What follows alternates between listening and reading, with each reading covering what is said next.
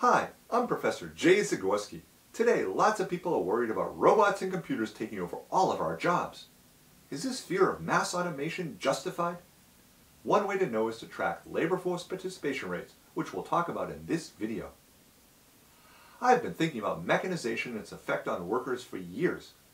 Before becoming a professor, I used to work in a computer company that helped automate the printing and publishing of newspapers. Newspapers were the way many people got their information before the internet. My company's sales force delivered a very simple message to newspaper companies. Buy our computers and you can cut costs by eliminating many jobs without lowering the newspaper's quality. I liked when newspapers bought our systems because it meant I got to keep my job. However, each system we sold meant somebody else was losing their job.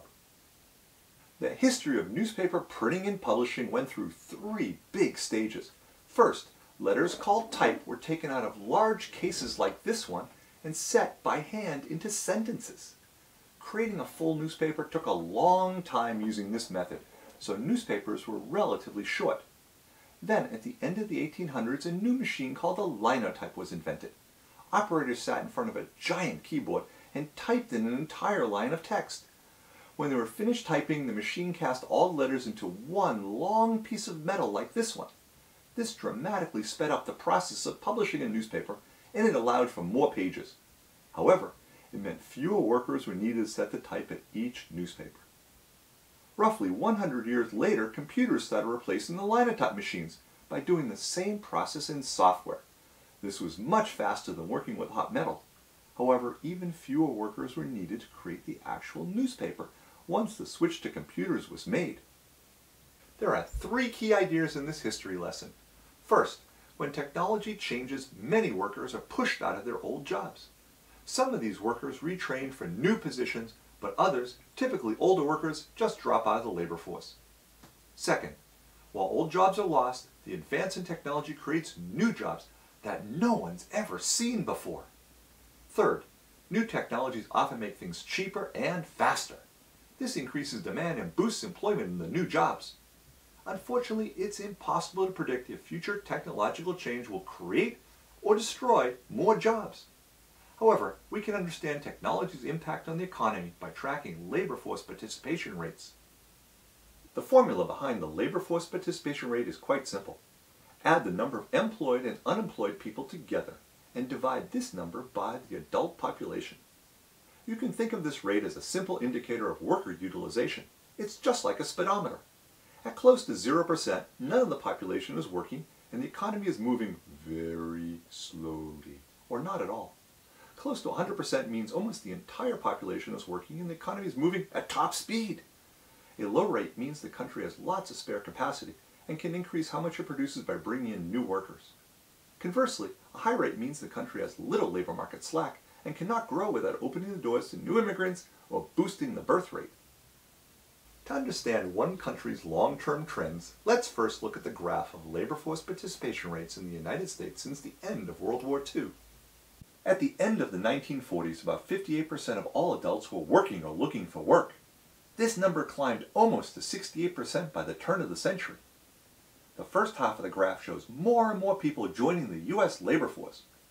Despite U.S. industry becoming more automated, a higher percentage of Americans were working, which boosted production and made the U.S. richer.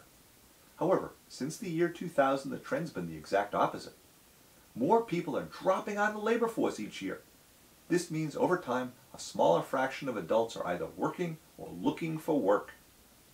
But is this recent fall due to automation or another factor? One way to get a clearer view is to separate male and female participation. This next graph shows changes in women's participation are driving the overall rise and fall.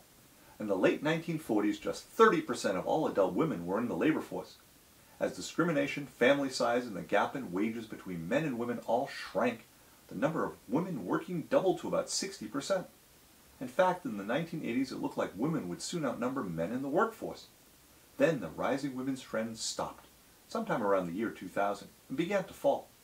This drop is likely due to the retirement of the baby boomer generation that began at the same time.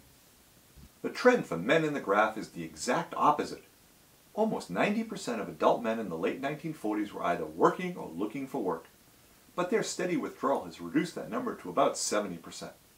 That's a dramatic drop, and it's partly due to more generous government retirement and disability payments, allowing more men to leave the labor force. Together, this graph means over time, men and women are changing roles. A few generations ago, only men went to work and women stayed home. Today, the graph shows a much more equal pattern. In conclusion, labor force participation rates show if a large or small percentage of the population is either working or trying to work. These rates are very useful for trying to understand how changes in technology, aging employees, and other factors like immigration impact the workforce.